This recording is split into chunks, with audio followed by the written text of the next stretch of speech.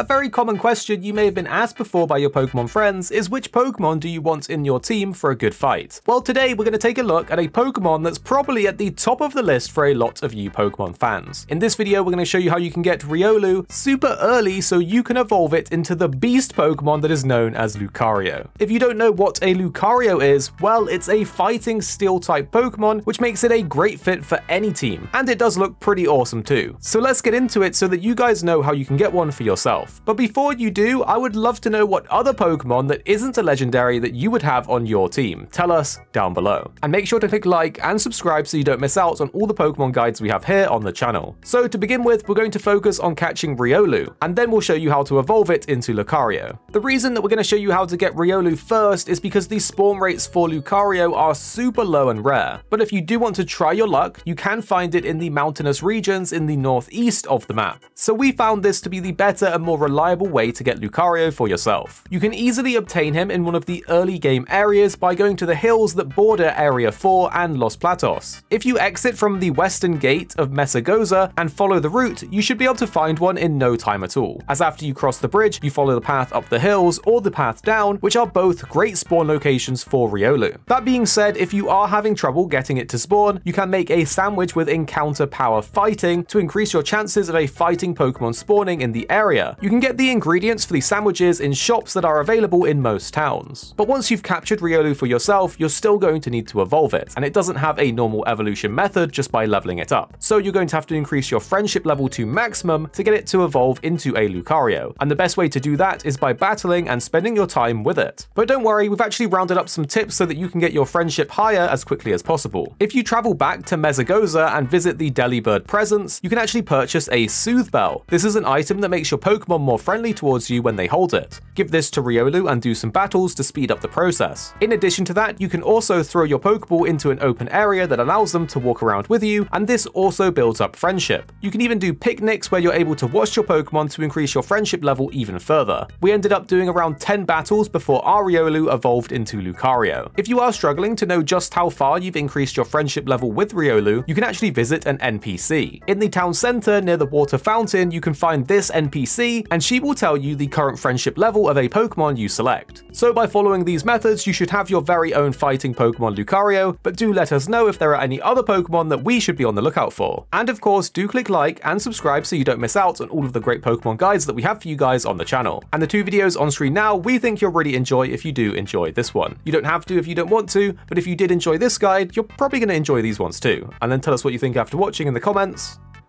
down below.